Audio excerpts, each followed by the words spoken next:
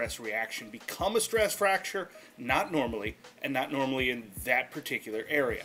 Steph Curry went down to the Kerlan Jobe Clinic in Los Angeles, one of the top orthopedic clinics in the world, talked to one of the best doctors, Brian Schultz, who doesn't feel this is going to get worse. Again, the location and the severity are painful, but not problematic. They're going to have to figure out how to guard this without affecting his legs too much. You could put on a soccer-style shin guard. That's just not something you see, and certainly for a player like Steph Curry, who is as pure a jump shooter as you're ever going to see, the last thing you want to do is change something with the things he jumps with.